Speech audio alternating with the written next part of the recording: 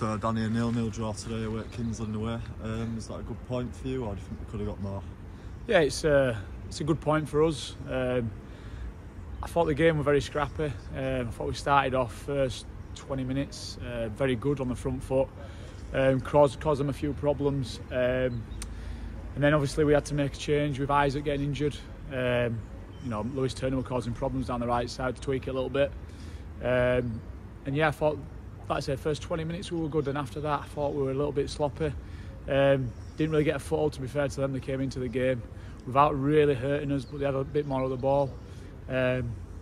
Second half, I never thought we really, to be honest, we never really got going second half. Couldn't really get as, we're a bit wasteful at times, giving ball away cheap in bad areas, playing square passes when it was on to go forward. But ultimately, it's a very good point away from home. We've got 3 points Tuesday, a point here today.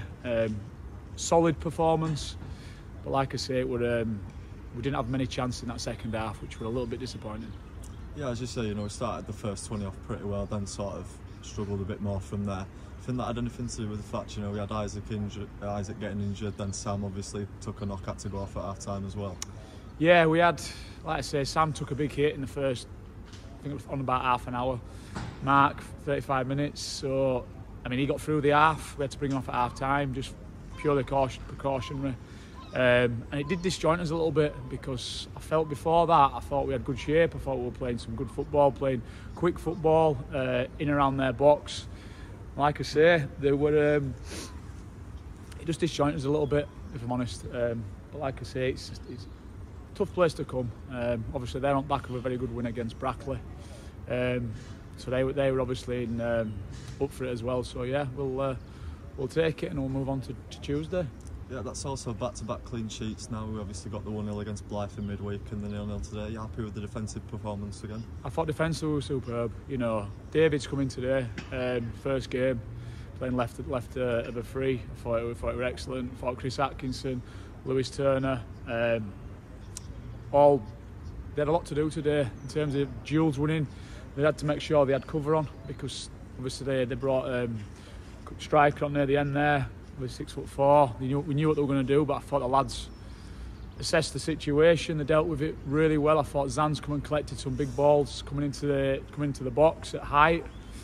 So yeah, really pleased with the clean sheets. I think that's the 11th clean sheet of the season.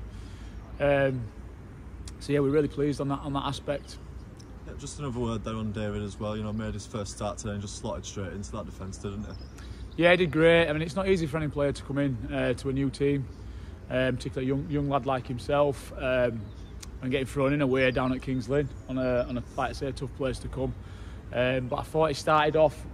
He grew into the game. Started off, there were a couple of his positioning were a little bit too far across one side towards the centre half. But then after that, I thought his position was really good. I thought he won his duels. I thought.